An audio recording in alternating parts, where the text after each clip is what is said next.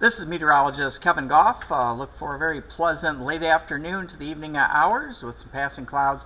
Temperatures drift down mid-50s to near 60 overnight, and we'll have a pretty gusty west-northwesterly wind on Saturday. Some morning sunshine will give way to more clouds and a few spotty sprinkles or showers later in the day. Temperatures only in the upper 60s to lower 70s, giving it kind of a pre-autumn feel. As we check in on our chances of getting wet, pretty much just that isolated chance over Saturday and Sunday. Most of us will stay dry. And then by late next week, another chance of a few isolated showers. Temperatures will dive to around 71 Saturday, upper 60s north, and then temperatures recover nicely. We'll have quiet weather through the early and midweek time frame with normal temperatures by early next week. We'll have an update on ABC 12 News.